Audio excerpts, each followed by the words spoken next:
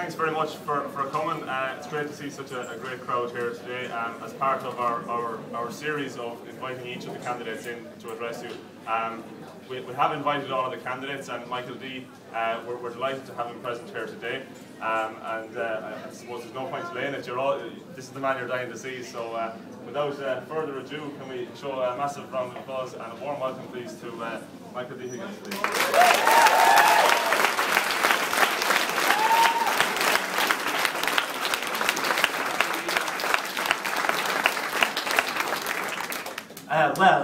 Outran an altaíos outran an cloiste gur mí amachas ach an cuir tíocht agus cúpla focail ará. Tá gail go tábhachta.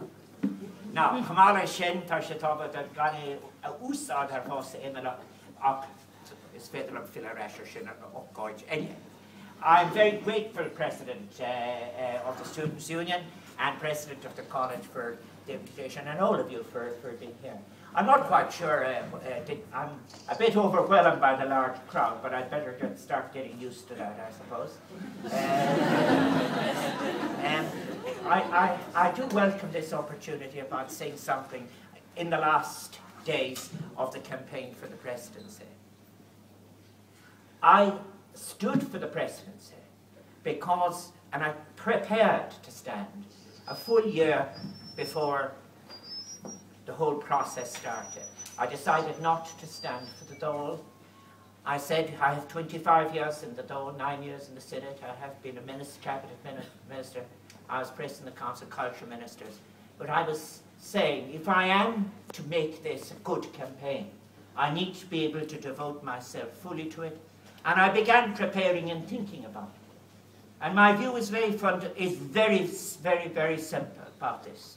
We are in a hurtful place in our country, a place where there has been and there remains a great deal of fear and insecurity. We are at the tail end of what was called the Celtic Tiger.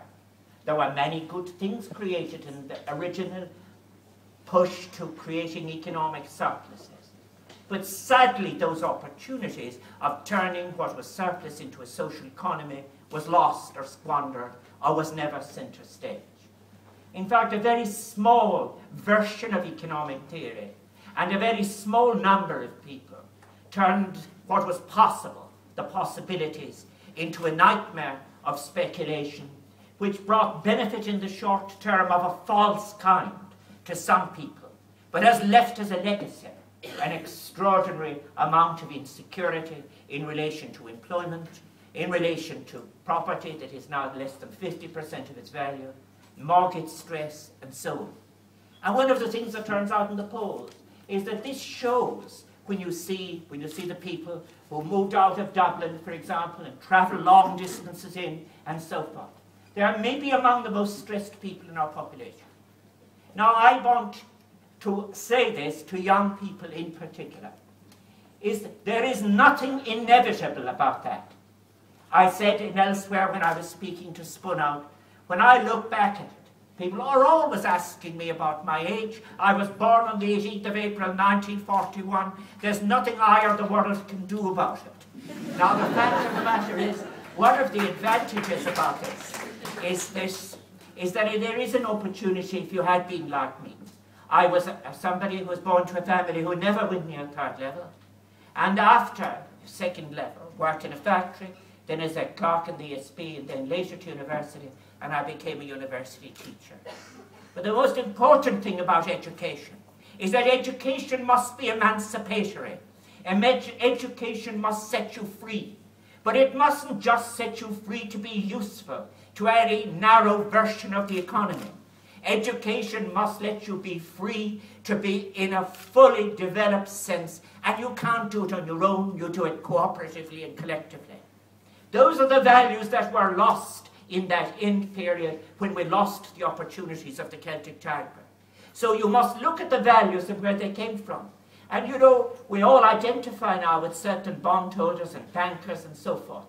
But behind every one of those were a set of intellectual ideas that said, an unregulated market is possible, an unregulated market is best. There were those who said that markets were rational.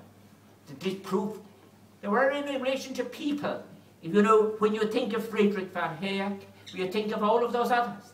Ideas were taken out and they rose to prominence. So you got a single version of the economy and an inevitability suggested to people that was entirely false, and it created the misery. So what you have to do if you are serious is you have to look at the values that created the nightmare and understand that you must abandon them and move on to the other values. That collectively, cooperatively, in responding to our greatest problem now, 424,000 people unemployed, and it is that our greatest problem. We need a cooperative response. And you draw on new values for that.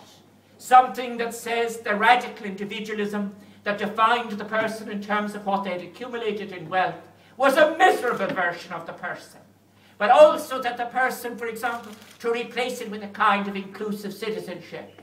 We are in a republic that is in formation, not one that is finished. We stated in the 1916 Declaration to cherish all the children of the nation equally. We failed to protect children.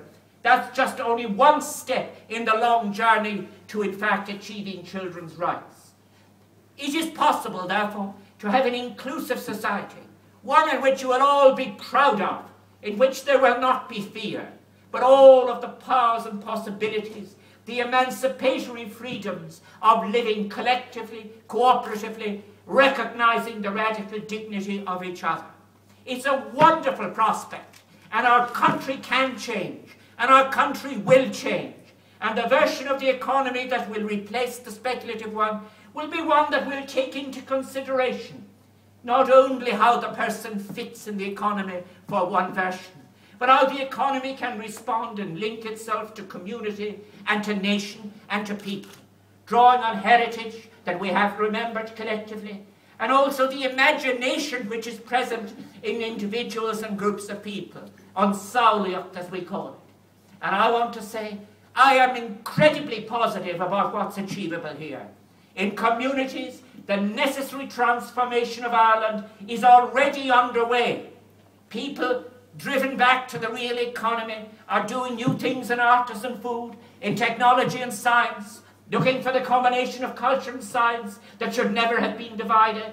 And they also, as well as that, the interesting thing is, foreign direct investment is increasing in Ireland. As well as that, exports are increasing. But what's wrong is in the domestic economy. What we need now is a mind of Ireland and an Irishness that is entirely different, suitable for a country that is coming out of healing and moving into a new version of itself, where we'll be proud to say, we won't strut all over Europe saying to people, you could be like us if you tried. We will instead of that be looking at a version of ourselves that says, we are people at home that take care, that we are people who recognize each other's needs. We have built our republic. We are building our republic on the decencies. We are building it on the possibilities of our people. And because we are like that, we will be people that will be visited. We will be people that will be welcome everywhere. And I want to say that for 7 years. I will work to recognize those transformative shoots that are everywhere in Ireland going on towards inclusion. And it's about, in the life that we have, let us have an Irishness to be proud of. And I will go abroad and draw on my own record and my own connections, speaking of human rights and whatever. And I will always say this, it is when the inevitabilities are questioned that you are really, as Raymond Williams said, taking your first steps in a journey of hope. There is great hope here. And I know and I want to think that you will all have a wonderful future. And you will do it all the better when you take care of yourselves. And when we realize as well that we are not just a simple island, that we have the future of Europe, the fragile project that Jürgen Habermas talks about, is a social Europe, a kind of region that where there will be rights respected, and in the global economy will be a model. That's exciting. And anyway, to finish, let me say as well, when it's all over, it will be celebratory. Celebratory of endless possibilities. That's what I think is ahead, and it's wonderful. And I invite you all to be part of it. All I can tell you, I will give the best these 7 years of my life, every kind of skill I have, every ounce of energy I have, at home and abroad, to creating what I believe will be the real republic. And when we come in the centenaries that will all take place between 1912 and 1916, we will be able to say one thing that you will be able to say too. We had a campaign for the presidency, and wasn't it wonderful that it wasn't a presidency that was marred by ageism? Wasn't it a presidency that enabled us to take off into a new place? Shannon rod the tar shul agam hain, agus tugim quidity velam. Use all your friends and your contacts, and in being not just, as I say, be the arrow, not the target. Use that social media to contact your friends and tell them Michael D was here, and on Thursday he needs your vote. Thank you very much.